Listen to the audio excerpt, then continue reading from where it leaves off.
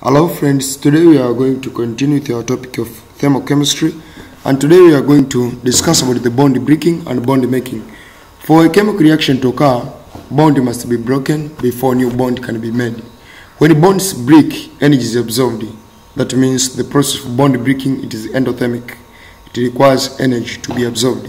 And when a bond forms, energy is released. That means the process of bond formation is exothermic. So if energy is absorbed, risk making bonds is greater than the energy transferred to the surrounding. As bonds are made, then endothermic reaction will occur. So that means it depends on the nature of the reaction. Some of the reaction, the energy used to break bond is smaller than the energy which is released when we are making bond. That means energy itakayoko released ikiwa kubwa, finally we'll get exothermic reaction. But if in the reaction the energy used to break bond, which is endothermic process, is higher than the exothermic process of bond making, that means finally our reaction will be the endothermic reaction. So if energy absorbed, risk making bonds is greater than the energy transferred to the surrounding and the bond are made, then the endothermic reaction will occur. Whereas if energy released on bond formation is greater than that absorbed through breaking bonds, then an exothermic reaction is observed. An exothermic reaction is observed. So there we come with the concept of bond energy. This is the amount of energy required to break a covalent bond.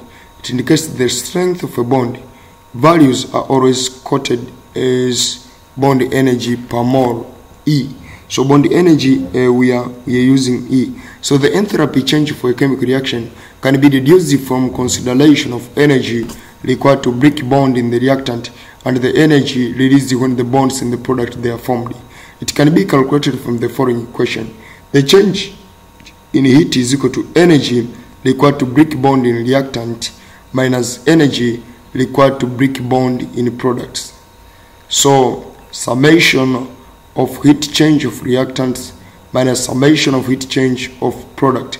This method can be used to calculate the enthalpy change for any reaction which does not involve ionic bond. Any reaction which does not involve ionic bond.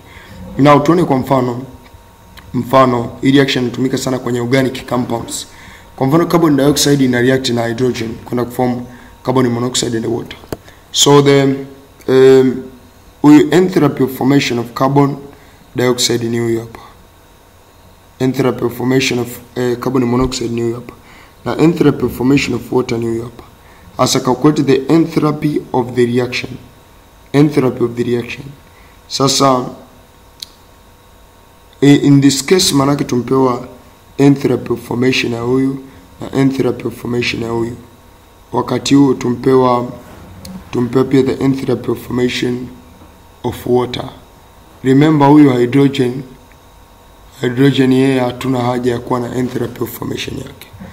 Kwa hiyo summation total energy of reactant itakuwa ni energy wa huyu, unaweza uka add hapo total energy of reactant minus total energy of products kama ambavyo tumeonyeshwa.